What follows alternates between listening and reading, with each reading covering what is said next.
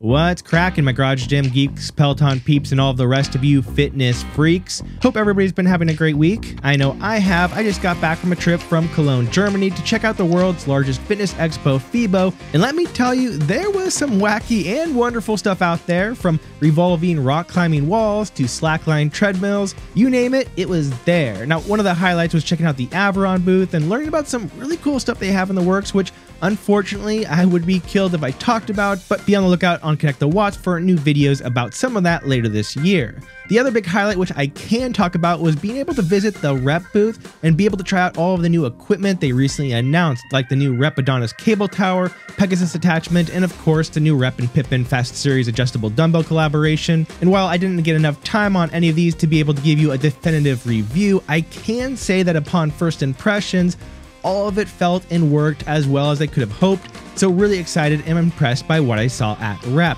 Now, outside of FIBO, we have a lot of shit to cover this week, including Peloton's massive decision to eliminate its free membership tier, which has since plummeted its stock even further. Plunge has released a brand new lineup of its cold plunges alongside a new high-tech chiller. iFit has brought back a fan favorite, Tommy Rivs, with an expansion of his Road to Recovery series, and so much more. As always, I am your host, Colin Jenkins. Make sure to subscribe to Connect the Watts for the latest in home fitness, and if you're ready, let's get started. So first off, we have a lot to talk about regarding Peloton this week. Now, for one, Peloton seems to have acquired patents from a company called Ghost Pacer in regards to augmented reality glasses to display a holographic pacer. And look, Peloton doesn't have like a ton of money nowadays to burn on acquiring crap they won't ever use, so there's at least something here that Peloton finds very attractive for whatever they are currently working on. And in some ways, I think this acquisition makes sense. One of the reasons people end up canceling a Peloton membership, especially runners,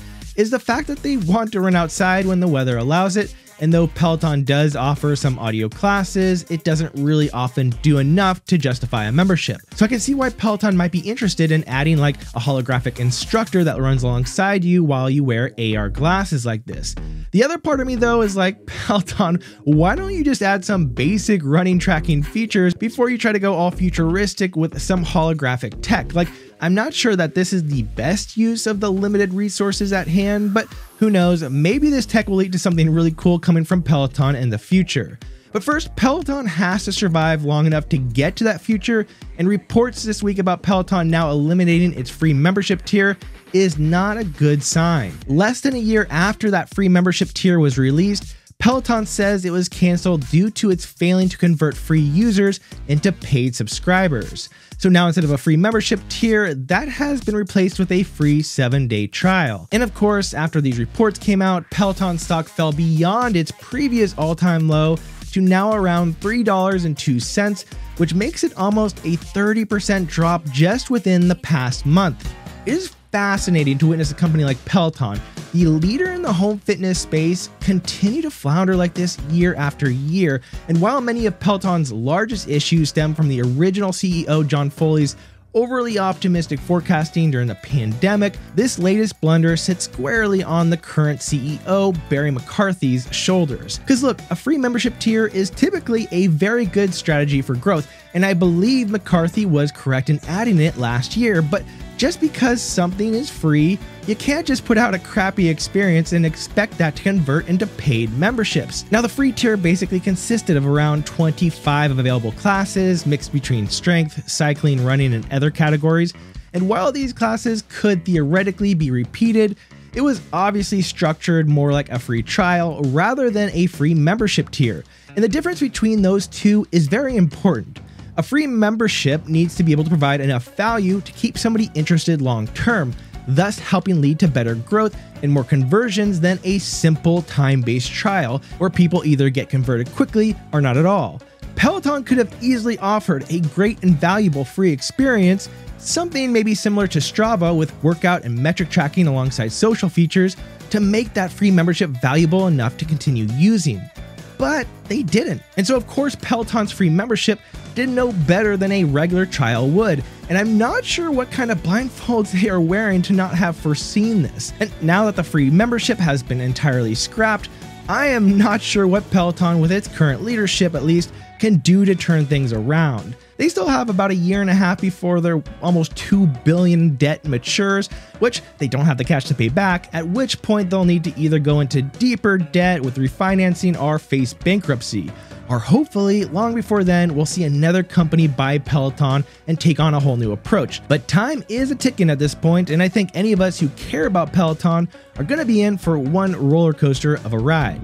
Now, let's move on to a company that is actually doing pretty well, and that is Plunge, the makers of the Cold Plunge, who recently released a whole new high-tech chiller and a lineup of their Cold Plunge options. There are 4 new options now, the lowest cost of which is a portable pop-up barrel for around $150, though of course that does not include the cost of the new chiller, which is by far the most expensive part of these cold tubs. The chiller, by the way, costs $3,299 by itself, which while expensive is pretty top of the line with the ability to bring the water down to 37 degrees Fahrenheit. It's able to connect and be controlled via the app on your phone. And perhaps most importantly, it is now 30% more quiet than before, which is sort of a big deal because these chillers can be pretty damn loud. The next option is the Plunge Evolve Air, which I'm a bit mixed on. It's an inflatable tub, which is nice in the sense that you can take it down and move it around easily, but it also, in my opinion, doesn't look anywhere as nice as the regular tub. And then you have the Evolve XL, which is $6,690, and